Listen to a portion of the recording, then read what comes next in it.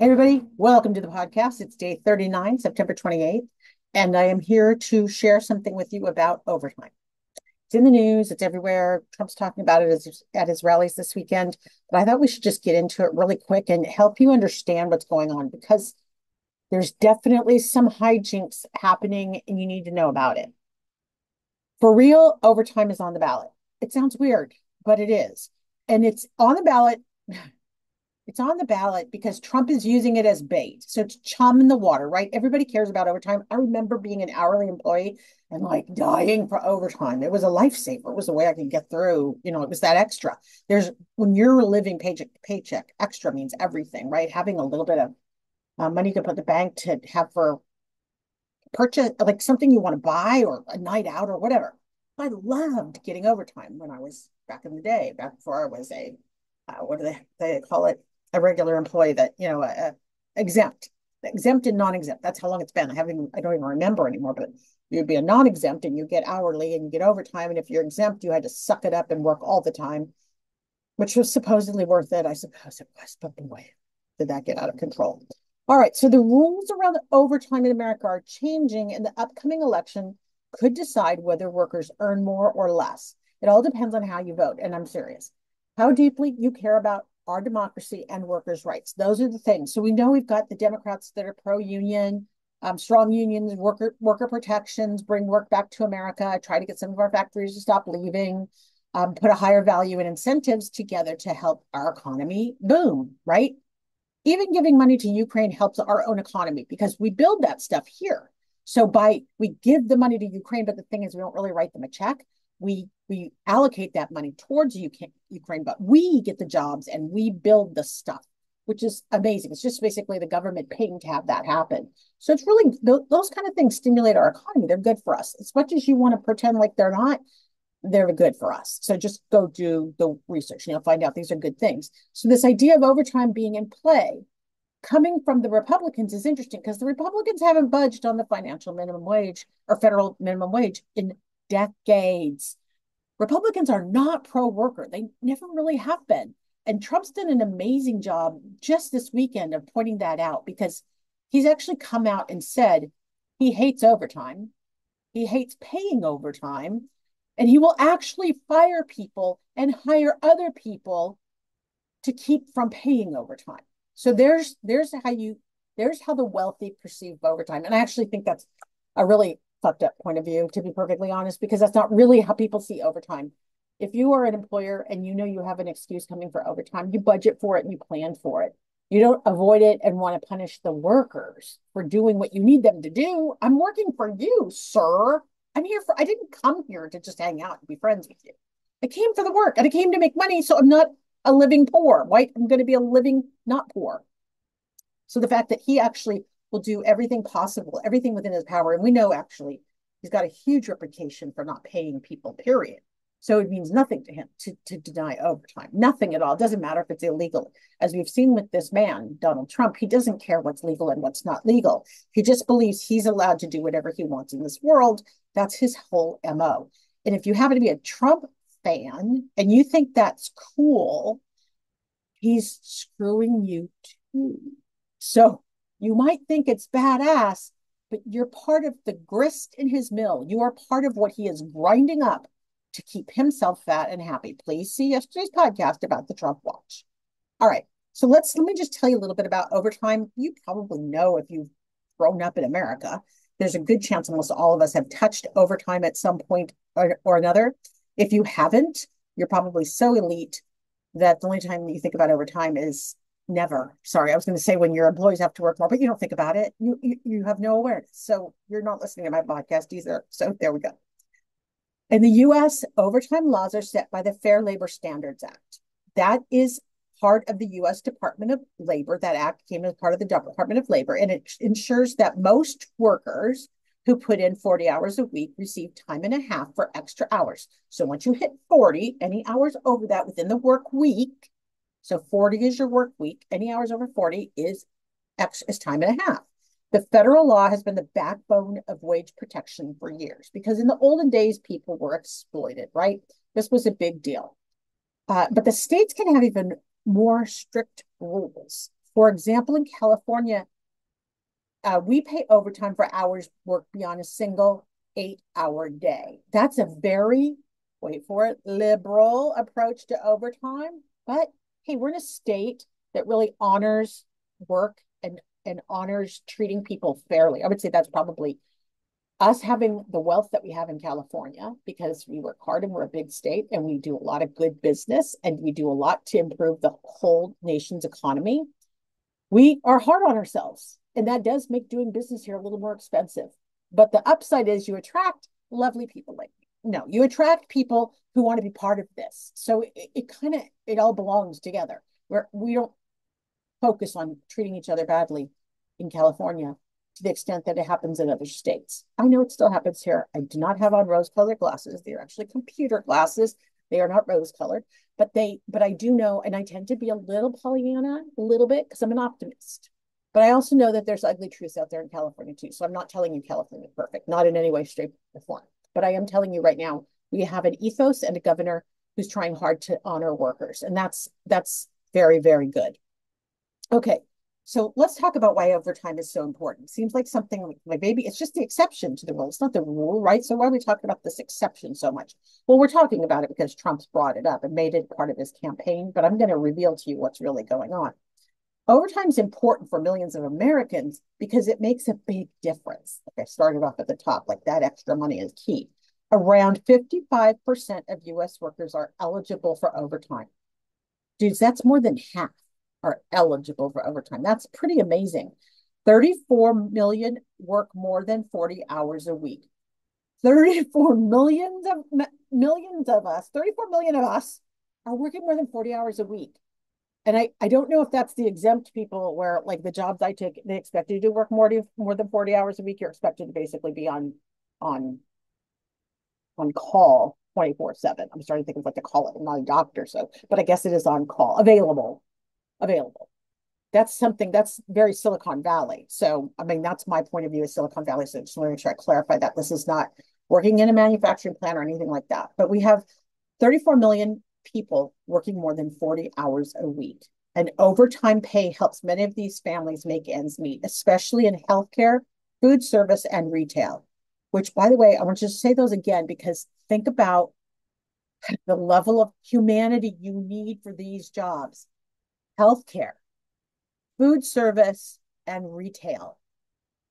Retail is still human. It's still a very human process, especially good retail. It's still a very human intensive process. So those are the industries hardest hit and most likely to tap overtime. So here's Trump's plan.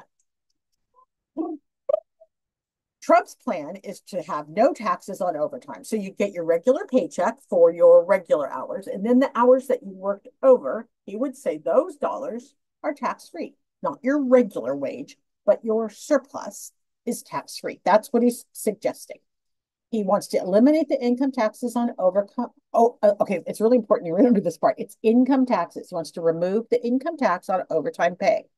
The plan targets workers who work in extra hours beyond the standard 40-hour work week. Trump's idea is if you're straightforward, if you're working overtime, you shouldn't have to pay additional taxes on the income you earn for those extra hours. That's interesting, right? I'm interested. Like, ears up. You're going to tell me I can get extra money, but I don't have to pay taxes on it? Oh, sounds good. Sounds like a side gig if you ask me, but that's okay. You know those people that own the washers and dryers at apartments? That's all cash. Did you know that? I didn't know that. I have friends that own properties and they pay for things in quarters. It's unreported income. Holy crap, who knew? Okay, anyway, sorry. There's some tea I just spilled for you. I didn't know about that. So this idea of not taxing those extra hours could financially boost many hourly workers, especially those who rely on overtime to supplement their wages. By removing the taxes on the overtime, Trump is aiming to increase the take-home pay for workers and encourage people to work more hours. Starting to creep in, right? Encouraging people to work more hours. A little bit more about how to exploit people. But let's just stay with this. Let's just stay right here in this pretty happy place. I work overtime. I don't have to pay payroll taxes on it. The logic behind this proposal is that by providing an incentive overtime, it will stimulate the economy and it will make the economy more active and reward hardworking Americans. So it's really important here that you need to understand that Trump is saying the reward comes after you work 40 hours. That's a little hard to hear because that's a lot of hours to work. In fact, it's interesting to listen to young people go, well, I don't even know when I'm supposed to do anything. I come home and I'm so tired and I flop into my chair and I don't even want to make myself food. And I'm supposed to grocery shop and socialize and do all these other things after working 40 hours. Yeah, people, it's rough. We know those of us who've been working 40 hours for like 100 years, like me, it's rough. We get it. But here, Trump is, but I want you to start to see how this becomes insidious. Trump is suggesting that people that work more than 40 hours are really the hardworking Americans. So you've now been set aside. If you're only working 40, you're no longer a hardworking American. I want you to see how Trump has marginalized you in that way because it's important. And you're going to find out why in a minute. You're going to find out why not being a hardworking American makes you just average, even though you're working and supporting your family and doing everything you're supposed to be doing and trying to find time for fun. Okay. For workers in industries like healthcare, food service, and manufacturing, where overtime is common, this could significantly increase their disposable income, the workers. Trump's rhetoric appeals to the idea of rewarding effort. For those willing to work more, they are allowed to keep more of their earnings without the government taking a cut. So that's the rationale, right? You're willing to work more than 40 hours a week. We're going to be here for you and not take that extra little, not take the taxes out of that extra little bit because you should be allowed to keep earning. Let's have you keep earning. You don't need to worry about the government taking a cut. But here's what the consequences are for those actions. So Trump's plan, well, it's not really a plan. It's more of a concept of a plan because here's what happens when you start taking away the payroll taxes that as a nation, we've already been used to getting paid on. So the nation, this is saying we will collect no taxes on overtime, but we've been collecting taxes on overtime for decades. So just hold that in your head.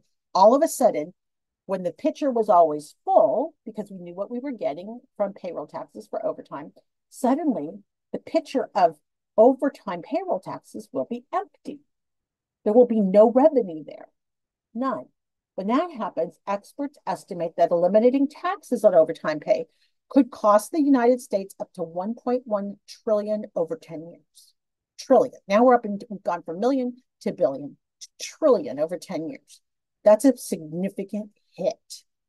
These figures raise concerns about how the federal government would offset the lost revenue. Remember, Trump doesn't want to raise taxes on the rich. No.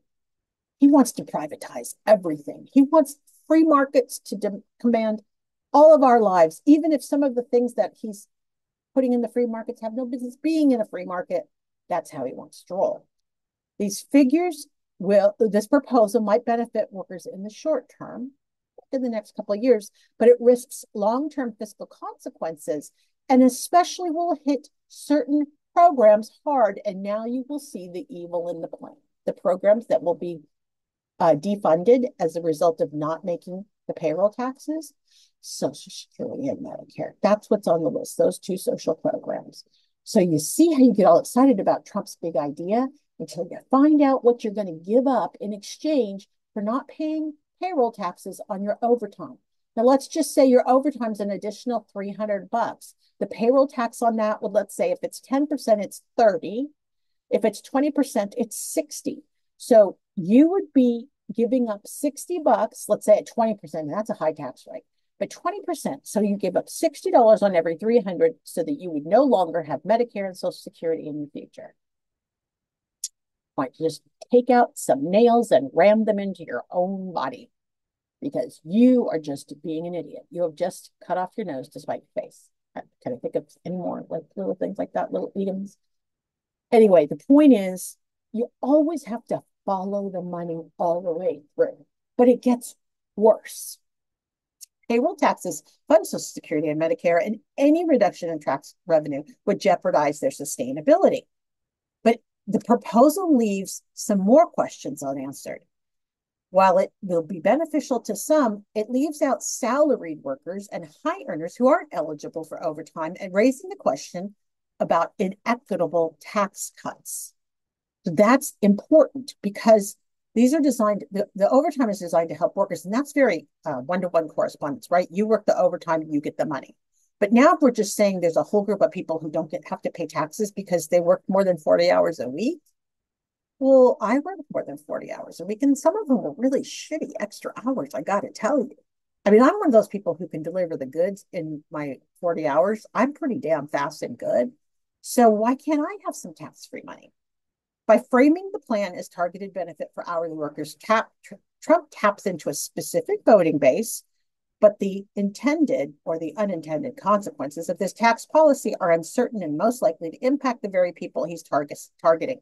So what's really interesting to me is that he's always good at offering proposals that target the poor, or somehow he makes it look like it's for the poor. But the fact is, what he's really doing is just using them as pawns in his plan. And it makes me angry because the poor have the least amount of time to deal with bullshit. They're least likely to have an education or at least a comprehensive understanding. If you've been raised poor, and if you ever want to learn about being raised poor, watch the comedian Josh Johnson.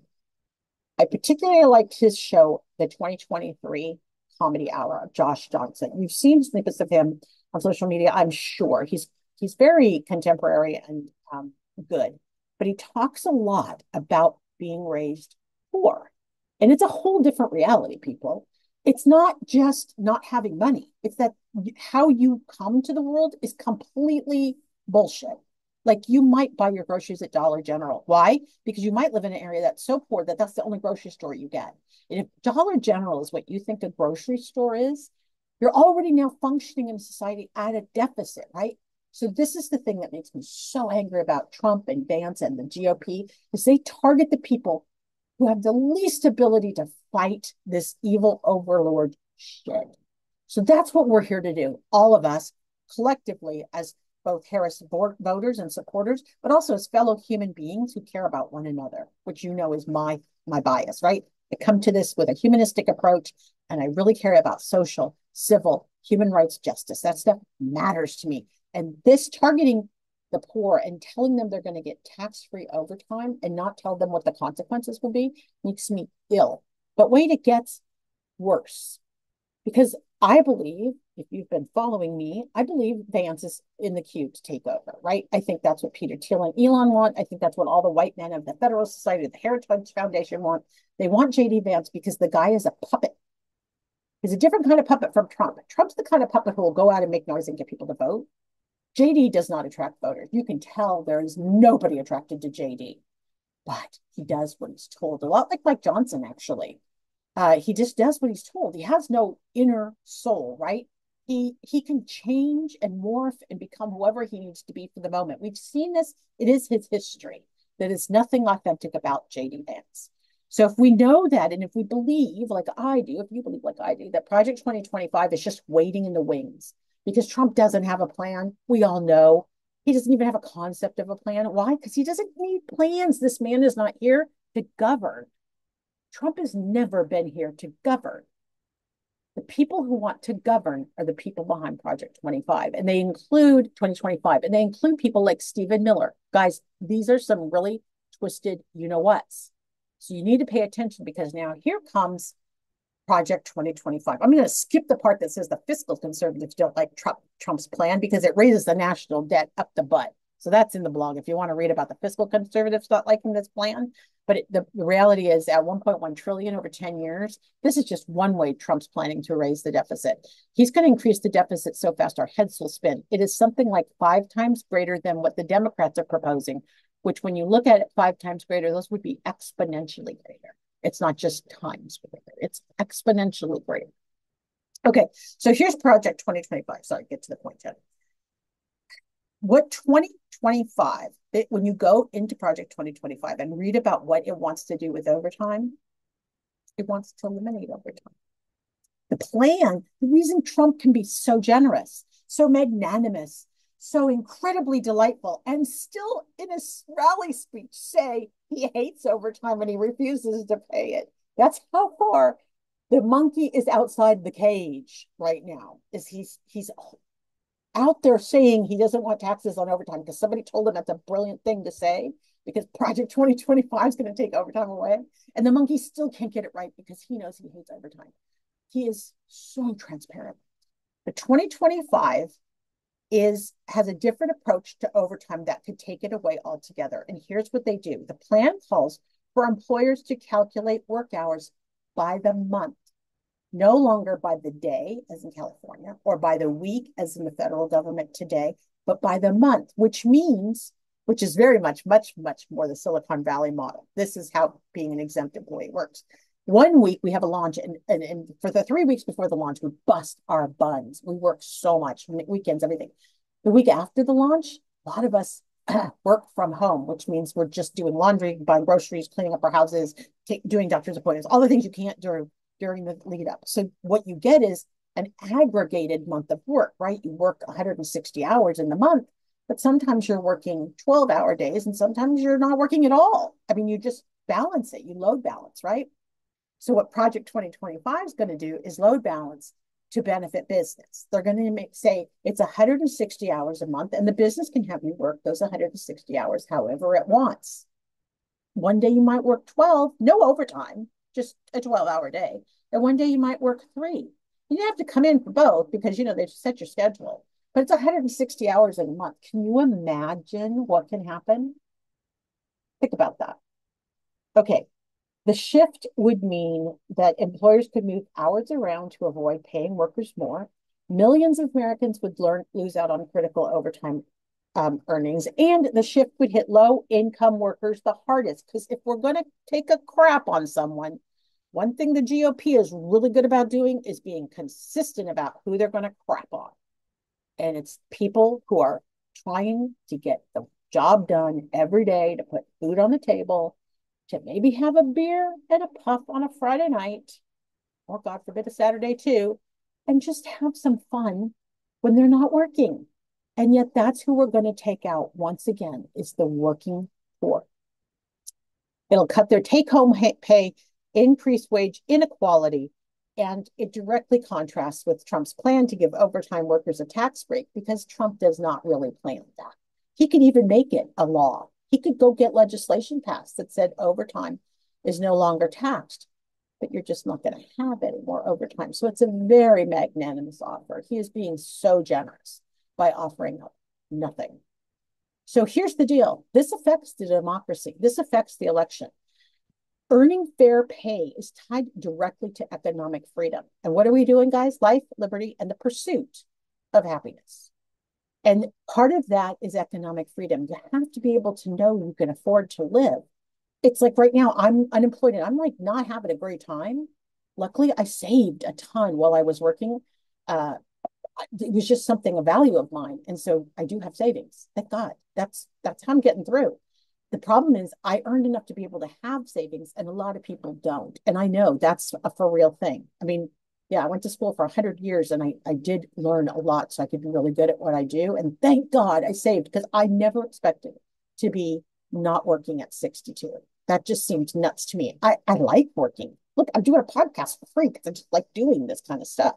So I'm telling you that Trump's overtime tax cut reflects two sides of a growing debate. Prioritizing the power of business over the rights of workers. There you go. Is business more important, or are workers more important? Do we care about corporations, or do we care about we the people? Where are we going to put our priorities, and how are we going to do this? Because guys, I don't even have Project 2020. I'm so bad at doing slides. But the deal is that this is for real. Even Snopes went and checked it out and said, is this true? What's supposed to be happening? Snopes said it is. It's true. It's mostly true. So you need to be aware that how we vote, that overtime is on the ballot. But mostly, as Sherrod Brown would say, it's the dignity of work, right? Work gives us dignity. I feel that right now. I'm convinced that's one of the reasons I've had a migraine for 4 days, because I'm not working and I don't feel very good about myself as an employed person. Just not a great feeling, especially if you were raised like I was raised, which is your work matters. It's part of your identity.